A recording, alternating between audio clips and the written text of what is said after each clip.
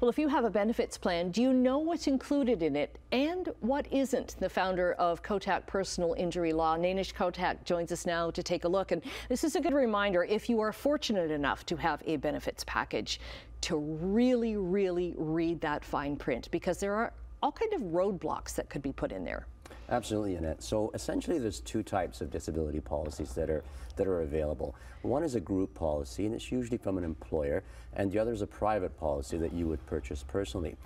The group policies tend to be, the applications tend to be denied more, and they also have provisions that change the definition of disability. Usually for the first 2 years, you'll have to establish that you're unable to perform the essential tasks of your own occupation.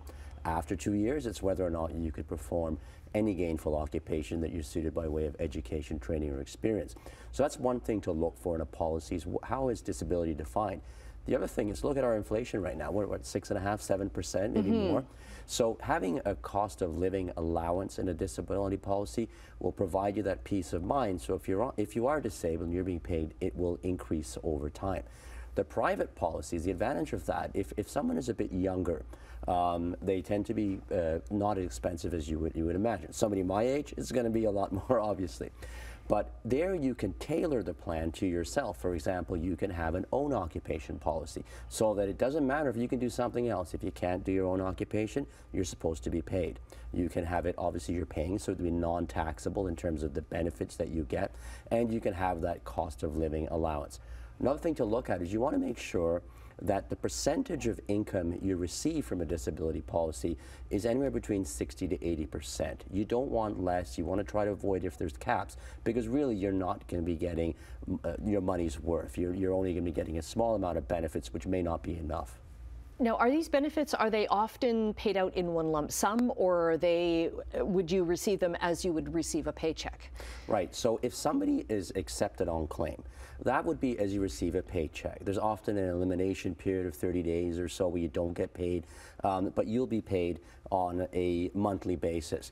Where lump sum settlements come into play really is if a claim is denied, and there is that opportunity then in a litigation to negotiate payments well into the future by way of a lump sum payment, so you have more control over the money. And what happens in a case where maybe the disability is as a result of a workplace accident? Right. What happens then? Right. So the first payer, it really depends if there's WSIB coverage. Okay. Right. Because if there's WSIB coverage and it's accepted as occurring from the workplace, because sometimes, you know, back complaints could be from home as well, and they might deny it. The first payer should be WSIB. Unfortunately, they tend to deny a lot of claims. So then the next recourse is through the disability policy that the employer has provided. Okay, and then what about, we're hearing so much more about like mental stress, and you know, can that kind of disable you?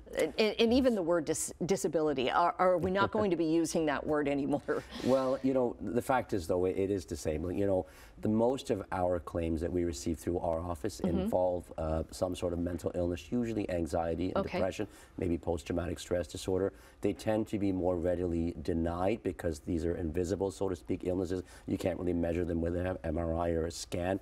But the cases where we are able to get large settlements for people often involve a mental illness, because they can establish that they can't even do a sedentary type of employment. Okay.